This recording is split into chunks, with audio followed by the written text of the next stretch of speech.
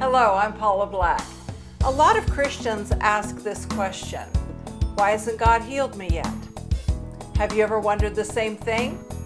I guarantee you're not alone. You may ask, why would God's promises work for certain people and not for others? Well, in this video, I'm going to explain the most common mistakes people make that stand in the way of their healing. You won't want to miss this. It could change your life.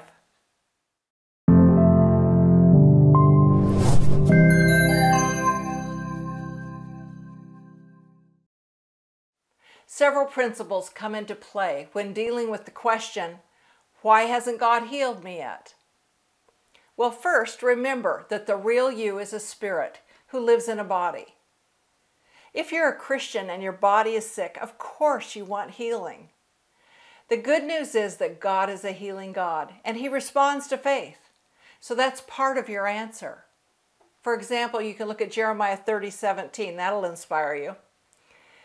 The other part is you have a natural body that's limited to the laws of the world we live in.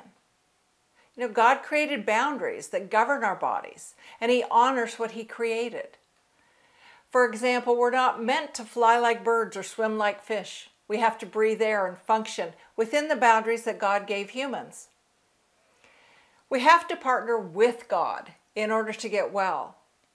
If you choose to live in a way that's not in agreement with the way God designed your body to live, you're going to suffer limitations to His healing. That's right, I'm talking about things like what you eat and drink, whether you smoke and take drugs or medication, how you handle stress, and so forth. All of that and more play a part. Well, think about the example of sin.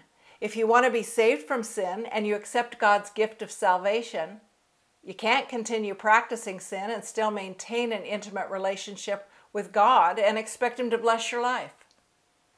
Now, people often think God only deals in the spiritual and doesn't have much to do with the physical realm. Well, God is the creator of both the spiritual realm and the natural realm. He made your body with the ability to heal itself by giving you an incredible immune system that's designed to correct your body when it's sick or being attacked by disease. The problem comes when your immune system is too depleted and weak to do its job due to neglect or abuse of your body. And that happens when we don't understand how our immune system and body are designed and how they're supposed to work.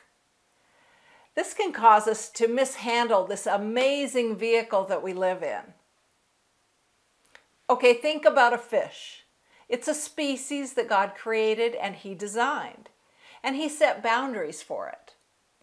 If the fish is removed from the water, it begins to die. If the water's too polluted, the fish will die. The fish is designed by God to require clean water to live. Those are some of its basic boundaries. Well, likewise, people are designed by God and require specific things in order to remain healthy. We have boundaries that govern our bodies. When we violate those boundaries, our body begins to deteriorate and could possibly die. As a quick example, our bodies need enough clean water, nutrients, and sufficient sleep to remain healthy. At the same time, we also have to avoid things that are toxic to us, like GMOs, pesticides, food additives, stress and trauma. When we violate God's design and the boundaries He's set for us, even if it's unknowingly, well, the consequences can be deadly. We live in a cause and effect world, and ignorance doesn't exclude us from the consequences. Consider this. If someone has lung cancer for 20 years of smoking and prays for healing, but they won't stop smoking, well, we can understand why they don't get healed.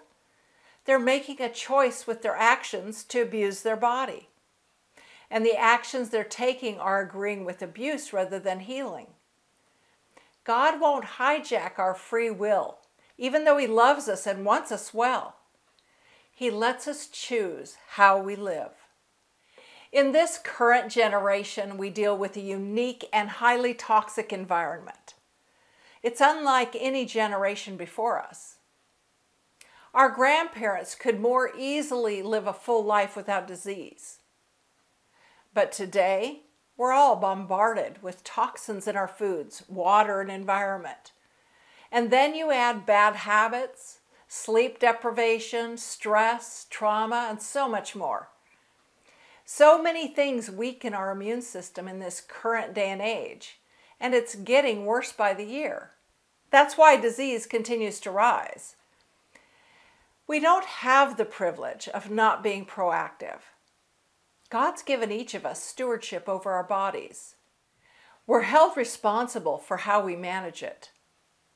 This responsibility requires us to educate ourselves. If someone gave you a brand new phone, you'd learn about it, wouldn't you? And educate yourself on its function and how to keep it working.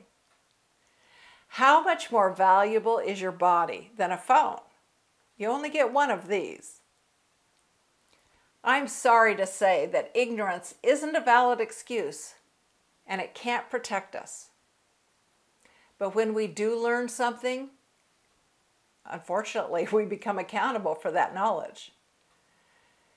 You have to choose. You can stay ignorant and hope for healing. Good luck with that. Or you can become knowledgeable about God's miraculous design and get into agreement with it. When you do that, two things are going to happen. First, it opens the floodgates of faith to receive healing.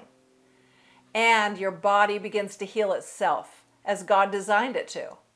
To me, that's a real miracle. We're told many things in the Bible about our bodies, but one scripture I want to share is from 1 Corinthians 6:19 and 20.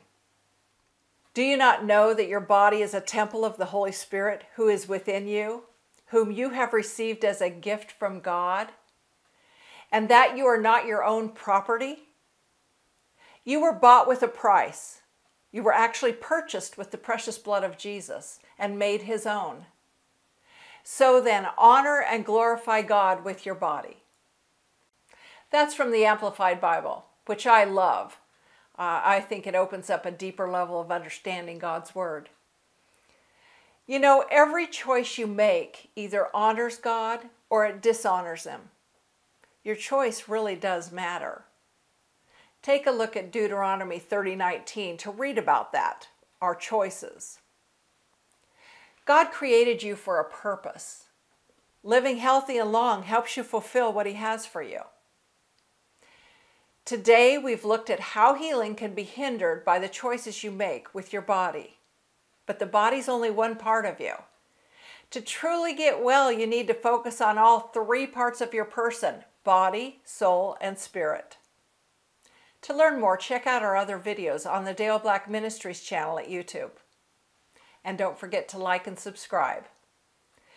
Remember, God does want you well, and healing is always his desire for you.